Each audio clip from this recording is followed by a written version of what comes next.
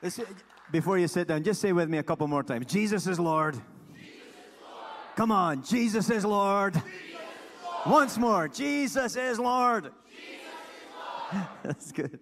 You can be seated. And let me get myself situated here. I have 2 Bibles today. That means it's on. Caleb, it's on. And I've got an NLT and an NIV. So we have scriptures on the screen for you. If you don't have a Bible with you, that's okay. Let me just get all my stuff together.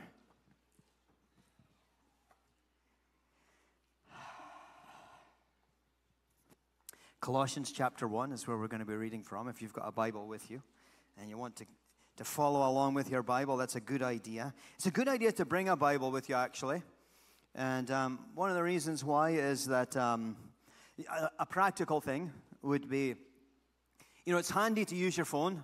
I like to use my phone and all that, but here's why we encourage you to bring an actual Bible. If you're anything like me, and I like the phone, it's modern. I mean, I'm old school. I have a gray beard, so I get to be in the old school group.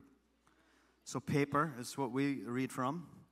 But it's good because with the digital thing, before you know it, I'm distracted and I'm checking scores. Right? Don't raise your hand to confess, but it's true. I see some of you nodding. So I encourage you, when you come to church, bring a paper Bible with you, and it will also help you get used to having it so you get used to reading it at home.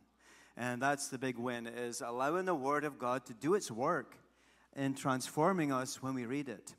If you're not aware, we are, as a church and our School of Jesus, we are reading a Bible plan called More Jesus 365. There's a poster on the wall out there at our Connections wall. You can find it there. It's a YouVersion Bible plan you can get on your phone that you can read and follow along your Bible. I encourage you to do that because the Word of God transforms us and changes us when we allow it to wash over us. We want it to do its work. And I'm going to read for about 5 or 6 minutes. I'm going to read through Colossians 1 from verse 9 until about verse 10 of chapter 2. So follow along with me. Make no apologies for reading that long. If you've been here for a while, you'll see that this year we're having a revival of love for the Word of God. And so, why would it be bad that you would read the Bible a long time in a church? Right? So we're reading the Bible because as I'm reading, let's not see it as an exercise of just kind of waiting to get to the end so Jim's got something to say. But allow it to, by faith, connect your faith to it as you hear it. Jesus taught a lot, saying that he wanted us to have ears to hear and eyes that would see and hearts that would understand. And the Word of God is a book breathed on by the Holy Spirit. And if we attach our faith to it, then the Holy Spirit will breathe on it upon our souls, and it will transform us. Sometimes, we love prophetic culture, meaning we love to use the gifts of the Holy Spirit, revelatory gifts, and we like that people would give us a word of prophecy, or they had a dream about us, right? Who likes that stuff? It's fun, isn't it? When somebody said, I saw you last night in my dream, and the Lord said, wonderful stuff. The greatest place to get a prophetic word is the prophetic word, the Bible. The best thing about this is it's infallible. It means it doesn't make mistakes. I can make mistakes when I give you a prophetic word. I might have just ate too much pizza last night, and I dreamed up something about you. This is how you'll know. This is your anchor for knowing. The Scripture says the Word of God is living and active, sharper than a two-edged sword. It divides soul and spirit, joints and marrow. It judges the thoughts and attitudes of the heart. What that means, it's going to help me separate what I'm making up in my own soul and what God actually wants to say. So be encouraged. Read your Bible. Bring a Bible. And while we're reading it, whether it's me or any other leader or pastor that's up here, then just allow it to do its work. Expect it to transform you while you're there, while you're sitting there listening and reading along. I want to say one other thing before I read, and it's this. I will not be put off if the Word of God is touching you and changing you, if you yell out, hallelujah, amen, whatever. If you want to celebrate while that's happening. And that's true every week. We want you to participate with us. We don't want to just be up here like talking and you're listening. Of course that's happening. But I want to encourage you, participate with what the Holy Spirit's doing in the room, the same way we do when we're singing. or when we're doing communion, or we're tithing, we're doing it together, we're participating. So even in this time right here, participate. If the Lord is saying or doing something, you want to say something, it's not going to put me off. If you get a little too rowdy, I'll let you know. How about that? Do we have an amen? Okay, there we go. So, and that's true for every week we're in here. We want to encourage, just participate in faith with what the Lord's doing as we're listening to His Word and receiving from His Word. So here we go. Colossians chapter 1, verse 9. Says Paul talking to the church at Colossae. So we have not stopped praying for you since we first heard about you. We ask God to give you complete knowledge of His will and to give you spiritual wisdom and understanding. Then the way you live will always honor and please the Lord, and your lives will produce every kind of good fruit. All the while you will grow as you learn to know God better and better. We also pray that you will be strengthened with all His glorious power, so you will have all the endurance and patience you need. May you be filled with joy, always thanking the Father. He has enabled you to share in the inheritance that belongs to His people who live in the light. For He has rescued us from the kingdom of darkness and transferred us into the kingdom of His dear Son, who purchased our freedom and forgave our sins. And there's more. Christ is the visible image of the invisible God. He existed before anything was created and is supreme over all creation. For through Him, God created everything in the heavenly realms and on earth. He made the things we can see and the things we can't see, such as thrones, kingdoms, rulers, and authorities in the unseen world. Everything was created through Him and for Him. He existed before anything else, and He holds all creation together. Christ is also the head of the church, which is His body. He is the beginning, supreme over all who rise from the dead. So He is first in everything. For God in all His fullness was pleased to live in Christ, and through Him God reconciled everything to Himself. He made peace with everything in heaven and on earth by means of Christ's blood on the cross. This includes you who were once far away from God. You were His enemies, separated from Him by your evil thoughts and actions. Yet now He has reconciled you to Himself through the death of Christ in His physical body. As a result, He has brought you into His own presence, and you are holy and blameless as you stand before Him without a single fault. But you must continue to believe this truth and stand firmly in it. Don't drift away from the assurance you received when you heard the good news. The good news has been preached all over the world, and I, Paul, have been appointed as God's servant to proclaim it. I am glad when I suffer for you in my body, for I am participating in the sufferings of Christ that continue for His body, the church. God has given me the responsibility of serving His church by proclaiming His entire message to you. This message was kept secret for centuries and generations past, but now it has been revealed to God's people. For God wanted them to know that the riches and glory of Christ are for you Gentiles too. And this is the secret: Christ lives in you. This gives you assurance of sharing His glory. So we tell others about Christ, warning everyone and teaching everyone with all the wisdom God has given us. We want to present them to God, perfect in their relationship to Christ. That's why I work and struggle so hard, depending on Christ's mighty power that works within me. I want you to know how much I have agonized for you and for the church at Laodicea, and for many other believers who have never met me personally. I want them to be encouraged and knit together by strong ties of love. I want them to have complete confidence that they understand God's mysterious plan, which is Christ Himself. In Him lie hidden all the treasures of wisdom and knowledge. I'm telling you this so no one will deceive you with well-crafted arguments. For though I am far away from you, my heart is with you. And I rejoice that you're living as you should and that your faith in Christ is strong. And now, Just as you accepted Christ Jesus as your Lord, you must continue to follow him. Let your roots grow down into him and let your lives be built on him.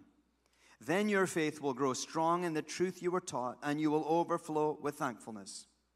Don't let anyone capture you with empty philosophies and high-sounding nonsense that come from human thinking and from the spiritual powers of this world, rather than from Christ.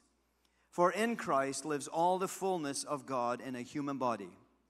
So you also are complete through your union with Christ, who is the head over every ruler and authority. Wow, there's a lot of things packed into there. And I'm going to try today to bring some things out of this passage that's going to help us align ourselves with what the Lord has been doing and how he's been directing and leading us at Life Church 7. Specifically, what I mean by that is we are on a commission from the Lord and a direction of us fulfilling the Great Commission, which is for us to become his disciples and to make disciples. Pastor West taught on this passage last week and mentioned also Matthew 28, verse 19 and 20, where this commission is given to the church. And I'm going to come to that in a little while. But I want to go back to a verse here and start to pick through some of these, the high points that stand out for me today on Colossians chapter 1. And let's go to verse 12. And I want us to look at something stated right here. Actually, verse 13. It says, "For he has rescued us from the kingdom of darkness and transferred us into the kingdom of his dear Son, who purchased our freedom and forgave our sins." Here's why I have two Bibles here. I just read from the New Living Translation. So let me read it from the New International Version. Same thing, same verse. It says it differently, though. "For he has rescued us from the dominion of darkness and brought us into the kingdom of the Son he loves, in whom we have redemption, the forgiveness of sins." Now, we don't have time today to go into a whole thing about which Bible version you should read. There's lots of really good ones in English. The case I want to make is that sometimes you want to look at different ones because it helps bring clarity to things that were written in a different language. There's written in New Testament, is written in what's called Koine Greek. So when you go to the original of these words, you see that they're translated different ways in these two versions. You think, well, why is this important? It's not a grammar lesson or anything like that. Sometimes a specific word really matters for how we set the course of how we align ourselves and what we believe based on what that word says. The New Living Translation made an effort when it said that we are rescued from the kingdom of darkness, and then it compares it with the kingdom of Jesus. And his kingdom has a capital letter K. I don't think we had that on the screen, but it has it here in my Bible. In the NIV, it says that we are rescued from the dominion of darkness and brought into the kingdom of his dear Son. So the point I want to make is this. A kingdom presumes that there's a king. The devil has never been a king and will never be a king. And this is really important for us to begin to align how we go about in life sometimes, if you want to say about spiritual warfare or dealing with temptation or dealing with difficulties that we have in our lives, is that we can give an elevation to the devil that he's not due. And we can minimize as if somehow the devil and Jesus are on some kind of equal par, like competing rulers, when they're absolutely not. Let's talk about what it does mean, though, and how it does have impact on us. So I'm not going to go into giving you all the Greek words. I have them here in my notes, but it's not necessary to remember those. But here's the meaning of the word dominion that we'll read it right there. And it gives this idea of having a right or an authority or an ability to exert influence. You with me so far? Dominion is that, let's think of the word dominate. What does it mean? That I have power or strength or authority over someone. I can dominate them. I can have dominion over them. That's the idea that Adam and Eve gave dominion to the devil in the Garden of Eden. They allowed him, by agreeing with him in his lies and eating from the tree they shouldn't have, they allowed him dominion over what they had dominion over. God gave them dominion in the garden, and he actually commanded them, go be fruitful, rule over the animals, the earth, etc., etc., right? So they had a rule, and they gave it or shared it, or if you will, it was subverted by the devil, and they gave dominion to him. Hence, sin and death is in the world, and why the enemy can sometimes have influence or power even over a Christian. If you give him dominion. And here's the good news. The gospel makes it so that we don't have to allow him to have dominion. Oh, caveat to this. The devil himself doesn't commit abortions. He gets people to do it. He has ideas about things. So his dominion is only able to be enforced where you and I would agree with him and participate. And when we're in our sinful nature, we're stuck with this sinful nature. That dominates us and has dominion over us. But the good news of the gospel is that Jesus has come by his death. He put all of that to death, and by his resurrection displays a power over it that it no longer has to have dominion over you. And how can he do that? Because he is the king of the kingdom of God. The word for kingdom here is a different word. It's not dominion, it's king, and it presumes a king. It presumes royal dominion. It presumes a realm, which is a territory under kingly rule. That's what a kingdom is, a territory under kingly rule. So let me see if I can help us understand this a little bit, because one of my goals today is for us to have revelation from the Holy Spirit, a better picture from Colossians, with the help of the Holy Spirit, about who Jesus really is, and that we would align himself, what we've been declaring today, that Jesus is Lord.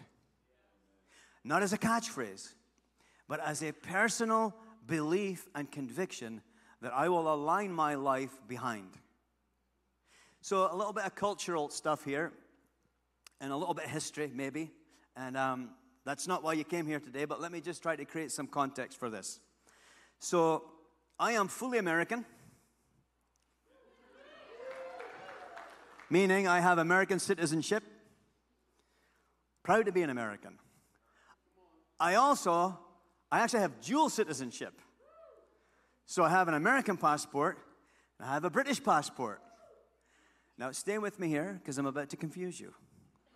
You're thinking, he's not British. He keeps harping on about being Scottish. I am from Scotland. Scotland is part of the United Kingdom. So we have the same monarch that England has, that Wales have, that Northern Ireland have. We share the same crown, the same monarch, the same King Charles. All my life since I was a boy, it was Queen Elizabeth II. She passed away a couple of years ago. Now it's King Charles. So we share the same king. We have the same monarch. And on our passport, right, you have citizenship of the United Kingdom of Great Britain. Where am I going with this? In our culture, let's compare it with American culture.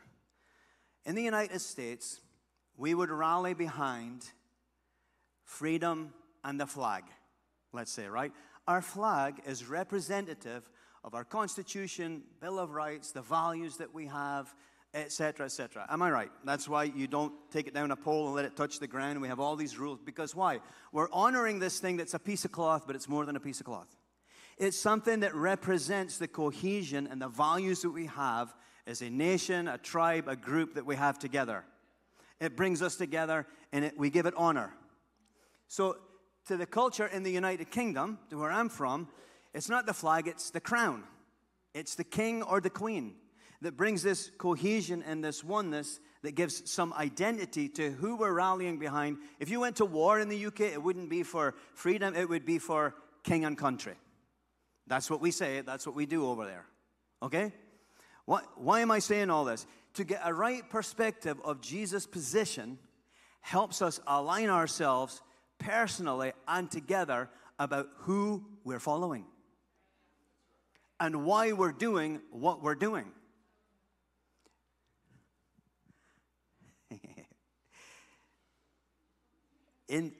Let me continue.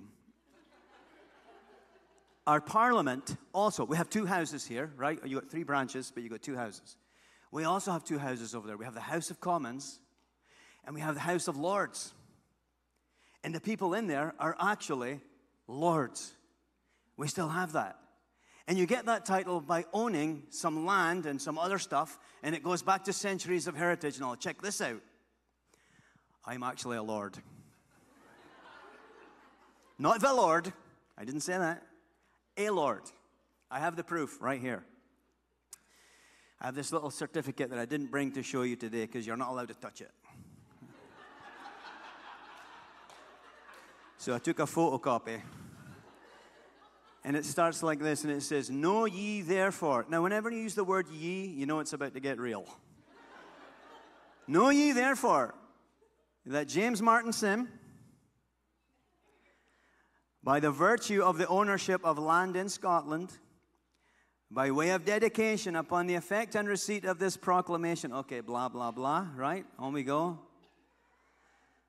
"May henceforth and in perpetuity be known by the style and title of Lord." Wes is loving this. Every minute he is. "And shall hereafter to all and sundry," that's you, "be known as Lord James Martin Sim."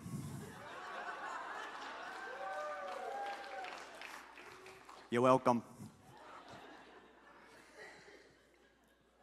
I just want you to know that this means diddly squat. And I'll tell you why, because you can get one yourself for $65 if you just buy. I'm serious. $65, you get 1 square foot of land in Scotland, and now you can call yourself a lord. But here's the interesting part about this. It is actually real. I'm not asking you to start calling me Lord. Please don't. That's not where I'm going with this. Sorry, that's different. You can call me Lord at home if you want. Yeah. But she would be a lady. So, I'm getting distracted. Where I'm going with this is, this means very little, except it does. You know when you fill in your passport or an official document, and it says, type your name, your first name, your last name, and then your title. Mr., Mrs., Doctor. You know how it has those choices? Well, in a British passport, you can put Lord in there. If I put Lord in there, which I'm legally allowed to do, I would be treated completely differently when I went through customs. Not here, but when I went back to the UK.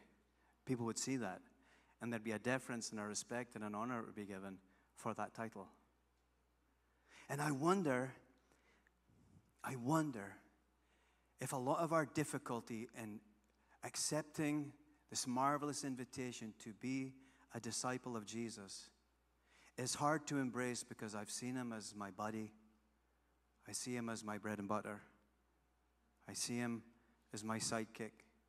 I see him as the one who helps me when I'm in a bind. And I haven't yet seen him in the title for who he really is, that he's Lord.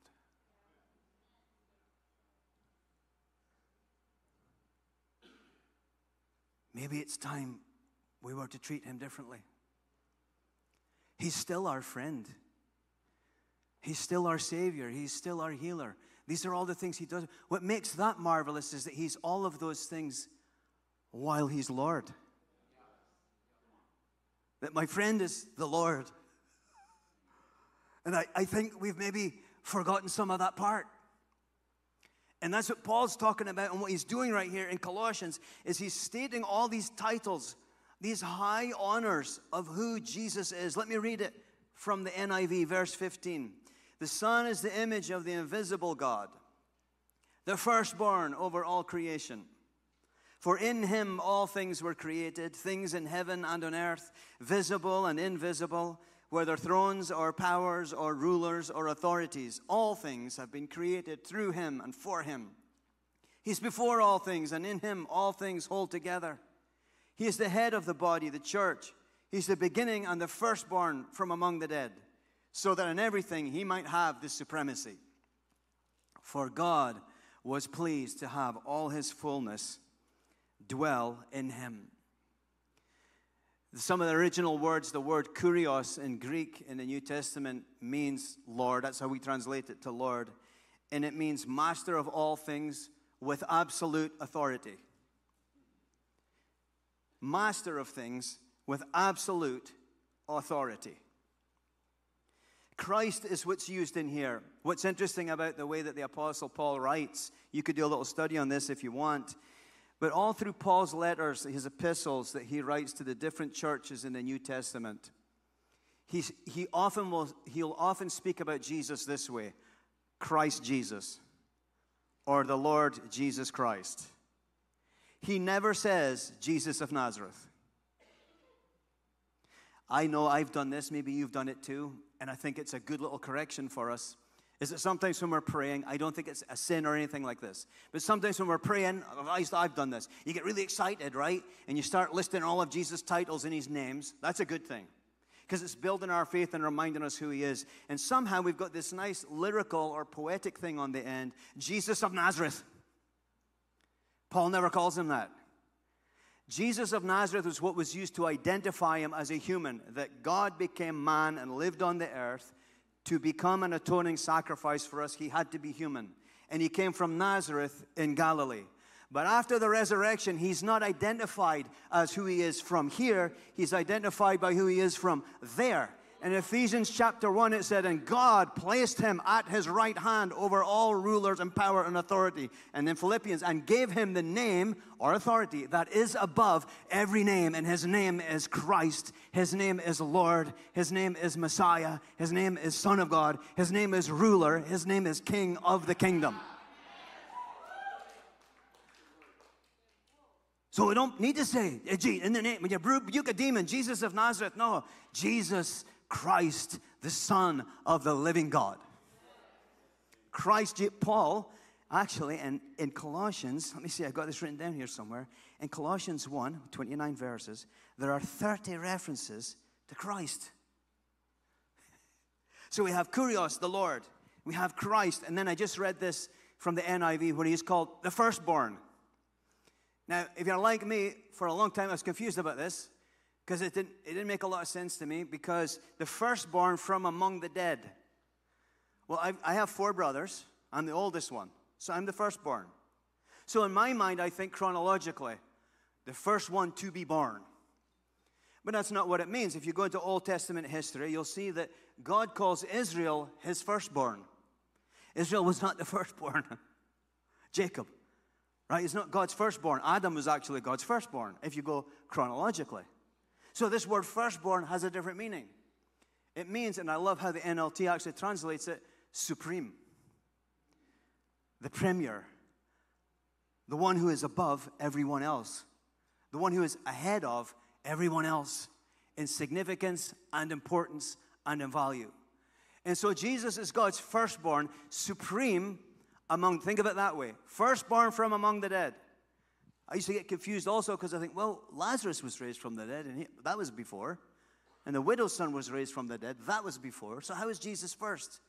Well, he's supreme in this regard. The firstborn from among the dead, because he never died again. Lazarus died again. The widow's son died again.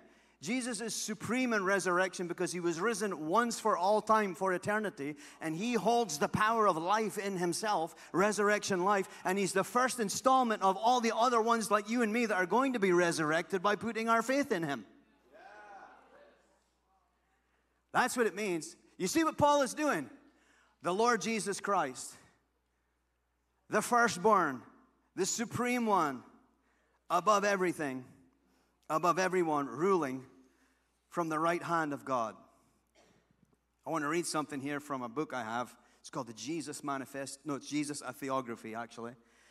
It's written by 2 men, Leonard Sweet and Frank Viola. And I want to read what they write a little bit about this before we move on to my next thought here. They write, speaking about Jesus dying at the cross. He says this, because of that hill, the hill where Jesus died. Because of that hill, because of that blood, and because of that cross, you stand holy, spotless, blameless, without reproach and accusation in the sight of a holy God. Yet that's not all. This Christ created a new humanity, a new creation, a new race like himself. That new humanity is his own body, a multi-membered creature we call the church, the ecclesia of God. It is bone of his bone and flesh of his flesh, kin to divinity. And this Christ is the head, the authority, and the source of that body. But wait, there's more. This Christ triumphed over the greatest enemy that God ever faced, death, the offspring of sin. He conquered its power, extinguished its sting, and dismantled the fear that was attached to it. Jesus Christ passed through death and came out in resurrection, and he is the first to return from the dead to never taste mortality again. But that's not all. In his resurrection, this Christ, the only begotten Son, shook off his chains. No longer bound by time and space, he became a life-giving spirit, the firstborn among many sisters and brothers, all of whom will be raised from the dead after him. This glorious Christ defeated death, the grave, the curse, the entire world system. He defeated sin, Satan, and all condemnation. He slew shame, he conquered guilt, and he shared his everlasting victory and towering triumph with you. Here is a Christ so grand and glorious that he is beyond the reaches of human comprehension. All things are in this Christ. All things are through this Christ. All things are for this Christ. And he has been given the first place in everything. What an incredible Lord.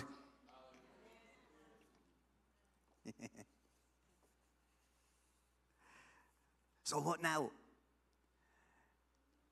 Our invitation today is to allow the Holy Spirit to help us to elevate in our beliefs how we see Jesus Christ as Lord and as King.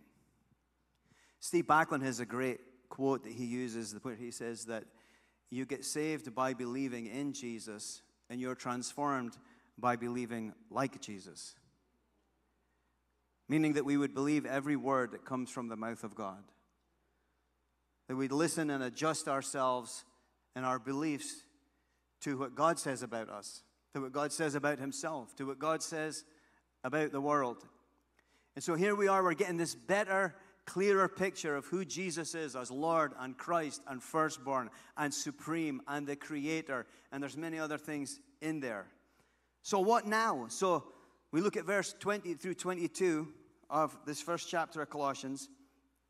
And it says this: through him, God reconciled everything to himself. He made peace with everything in heaven and on earth by means of Christ's blood on the cross. This includes you who were once far away from God. You were his enemies, separated from him by your evil thoughts and actions. Yet now he has reconciled you to himself through the death of Christ in his physical body. I want to say something about this word reconcile, because for a long time I'd read this passage and I'd be confused. And the confusion would come to me because when it says he reconciled everything, that even these things that are unseen, these rulers and authorities and so on, that he's reconciled all of it to himself, I would think, well, that means all the demons. Well, how does that work if he's reconciling? So let's talk about that for a moment. This idea of the word reconciling would be to put everything back in its original role with its original authority under his. Let me say that again. When he's reconciling, God is putting everything to its original role with its original authority under his. Under Christ. That's what's just laid out right here, but Christ is the ruler and authority and head over everything.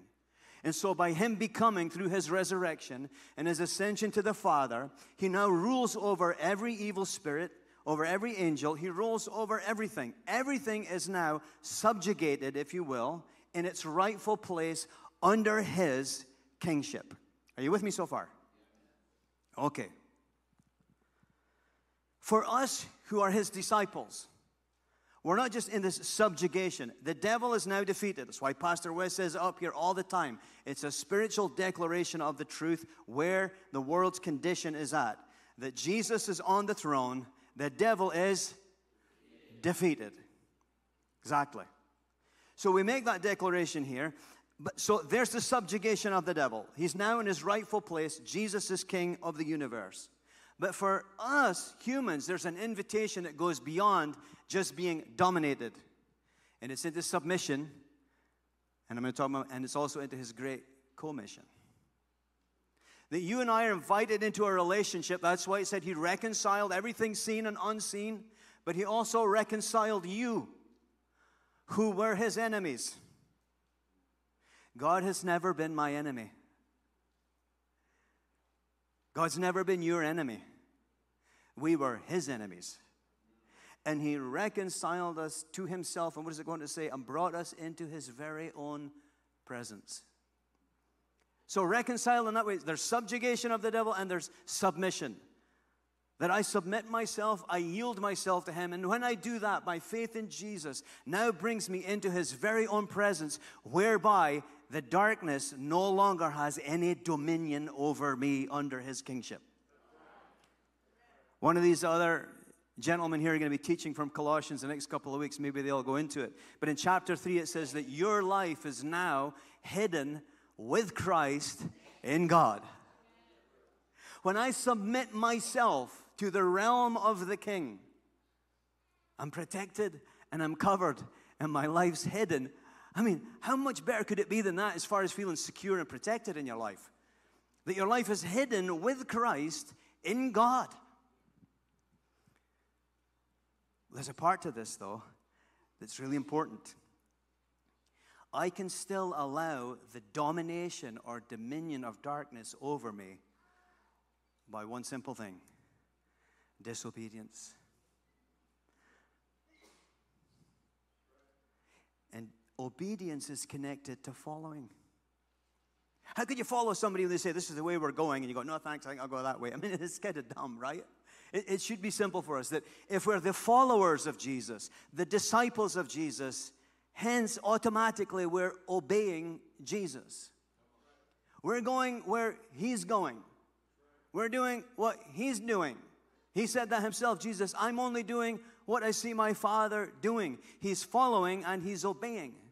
So following and obedience go together. And if I'm following where Jesus is going and I'm obeying him, I'm hidden with him in God. As soon as I go into not following and disobedience, I've now returned for the opportunity for the dominion of darkness to have power over me. And that's why some of our stuff's being stolen. And when I say stuff, I mean your money, your marriage, your health, your relationships. Worse, your inner peace, your joy, your sense of assurance in life, your ability to sleep. I mean, the list goes on and on and on. Most of these things you can go straight line right back to disobedience and not following. Because when I'm under the covering of the realm of the King, I'm hidden with him there. And so is every part of my life, fully secure. The devil can't touch it. He has rescued us from the dominion of darkness and transferred us into the kingdom of his dear Son. This is a glorious promise that you and I have.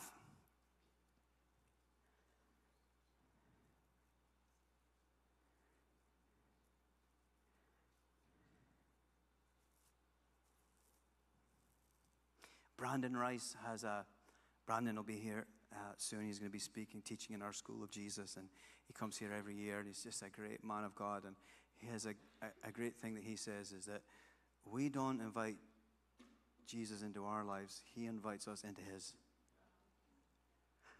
See this subtle switch right there. Now, I know it's okay for us to say, invite Jesus to be our Lord and Savior. I'm not saying we should never use those words again. But the concept, there's a higher concept here of, it's not Jesus making me better and helping me out. It's me following and obeying him as Lord, as Christ, as firstborn, as supreme, and as creator and savior and deliverer, and so on. I don't invite Jesus into my life. He invites me into his, into this marvelous invitation to keep following and following him into his glory as a disciple. Colossians chapter 1. Here's another comparison, verse 27. Let's read this together. In the New Living Translation, it says, "For God wanted them to know that the riches and glory of Christ are for you Gentiles too. And this is the secret. Christ lives in you. This gives you assurance of sharing his glory." See how it reads in the New International Version. It says, "To them God has chosen to make known among the Gentiles the glorious riches of this mystery, which is Christ in you, the hope of glory." Now, don't raise your hand. Do you know what that means, the hope of glory?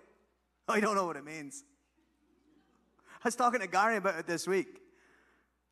Gary has the answer to this question.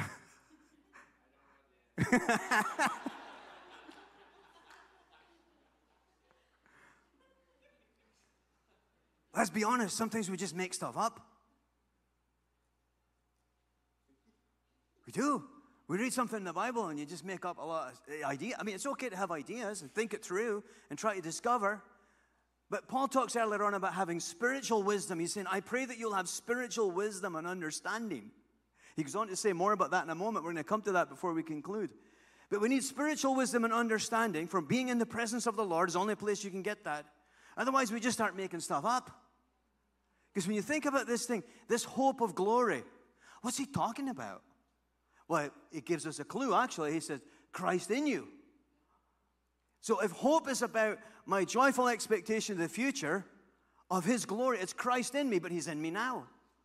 But he's also going to be more than he is now when I see him face to face in the future, and I'm in a new glorified body. So there's something about this that he's provoking us to, where he's saying, it's a mystery. And then he actually goes on and he says this. Look, I'm running around here because I'm excited. See what I'm doing? I just was aware I'm doing that. I'm going to start preaching my head off in a minute. But so I try to calm myself. Here's why. My spirit's apprehending what I'm talking about, even though my mind doesn't understand it. I don't have all the theology for this, but my spirit's apprehending something. What is this? Christ, the one I just talked about. The Lord, the Master, the Creator, in me, the hope of glory. The glory of my future. My future is bright. My future is awesome. So is yours. We're going to get resurrected, and we're experiencing his glory in us right now, and we're going to go from glory to glory to glory until we ascend into the fullness of his glory, seeing him face to face. This is our hope. Christ in us. Don't you want to be his disciple? I mean, come on. What's the alternative? Follow the Republican Party or follow the... Nonsense. Our future is so bright. What's going to happen on November 6th? Whoever gets elected, nothing changes in heaven.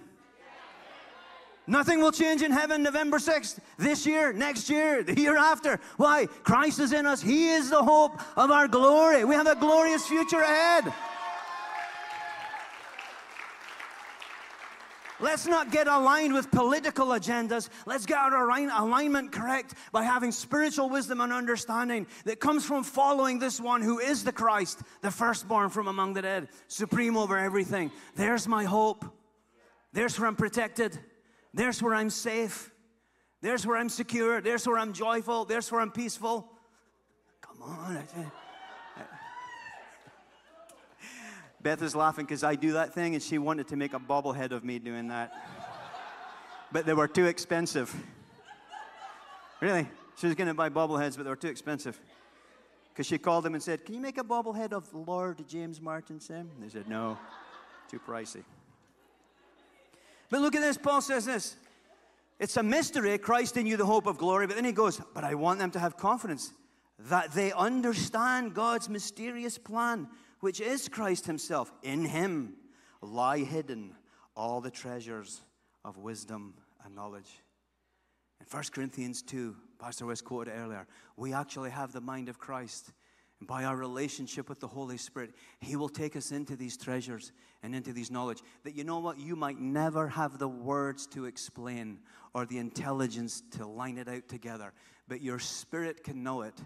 And you can know this glorious fellowship as we follow the one who is Jesus Christ, the Lord. You don't have to be able to articulate it all, but you can experience it all. You can know it all. because God wants you to know it all.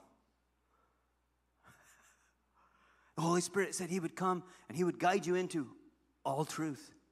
Jesus said He'll take what's mine and He'll make it known to you. And He'll also tell you about the future. You know what the future is about? It's not about who's going to win the next election or how much money you'll have in the bank next year. He might tell us that. You know what the future, I believe, is showing us is the hope of glory. That He's going to unveil and reveal to our spirits what it is to go from glory to glory to glory, which is just being basically raptured with His presence, of knowing Him. John chapter 17 says, and this is eternal life, that they may know you, the only true God, and Jesus Christ whom you've sent. That's our glory, knowing Him. Let's go, John 17. I don't want to butcher this. Let's read this. If the worship team would come up, that'll help me, remind me that I got to stop at some point. I could keep going today.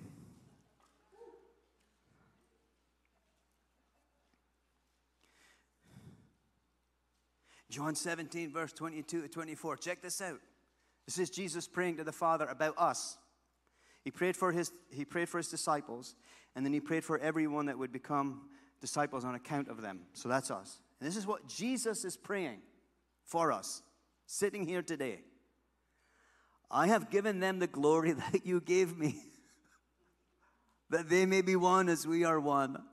I in them and you in me. That's what Paul's talking about, Christ in you. So that they may be brought to complete unity. Then the world will know that you sent me and have loved them, even as you have loved me. Wow. Father, I want those you have given me to be with me where I am and to see my glory. The glory you have given me because you loved me before the creation of the world.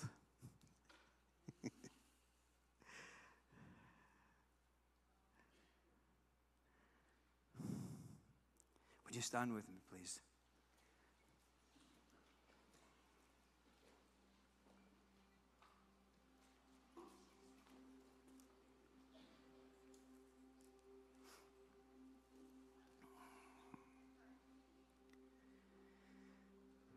I want to give us something to hopefully grab onto, to apply what we're hearing today, what the Holy Spirit's speaking to us. We're all hearing the same words, but the Holy Spirit's speaking the same to some of us and individual things to some of us. And I want to encourage you now, just right now, as we're getting ready to conclude, and Mark will come and help us, but to begin to apply this truth, I want to read a scripture here and ask you to be asking the Holy Spirit, what are you saying to me from this message? Will you give me spiritual wisdom and understanding? I didn't just come here to do some kind of pep talk. I know you know that. We could just go encouraged at a superficial level. And we have thrown out some of the names or titles of Jesus without apprehending them in our spirit. And align our lives actually behind Him, under Him, for Him. So ask the Holy Spirit, will you give me spiritual revelation, understanding, and wisdom of how to live out what I'm hearing today? And that's true of every time we're in here together. But here's what Matthew chapter 13 says in verse 11. You are permitted to understand the secrets of the kingdom of heaven, but others are not. To those who listen to my teaching, more understanding will be given. This is the mysteries that Paul's talking about. They're hidden in Christ. If we're following and we're aligned with Him, we're going to get more revelation. When we step out and disobey, we start losing whatever revelation we've had. Here's what He says. To those who listen to my teaching, more understanding will be given, and they will have an abundance of knowledge. But for those who are not listening, even what little understanding they have will be taken away from them. There's a warning there for us, that we ought to apprehend what it is the Spirit of Jesus is saying to us, and want to have ears to hear, and eyes that see, a heart that understands. The simplest way to do it, because everybody has the same invitation, is to say, Jesus, I will make you Lord, and I will follow you. And Paul said it here in Colossians, that not only do we accept Christ, but we continue to follow Him. And you're here today, all of us, most of us, I'm sure, I know it, have accepted Jesus as Lord. He says that, exact words. Now that you have accepted Jesus Christ as Lord, continue to follow Him, to live in Him. Build your lives upon Him, it says. Go home, read Colossians chapter 2. So that's our invitation today. Would you close your eyes with me? Let me just pray for you, and then Mark's going to come up and give us some instruction. But I want to pray as I just finish up here. Lord Jesus, thank you. Thank you. Thank you for the victory that you have accomplished on our behalf and for all of mankind. Thank you that the church is growing throughout all the nations of the world and bearing much fruit. Thank you that people are being born again and filled with the Holy Spirit and delivered from the dominion of darkness right now as we speak all over all the nations of the world, and even in this place right now and people watching online. We declare the dominion, the rule, the effects of darkness being broken off of our lives in the name of Jesus as we follow and submit ourselves to the lordship of Christ, the firstborn, supreme one over all the dead. The resurrection and the life. Jesus is Lord. So, Lord, will you help us by your Spirit to apprehend what you want us to have today? In Jesus' name, everybody said, amen. Mark's going to lead us.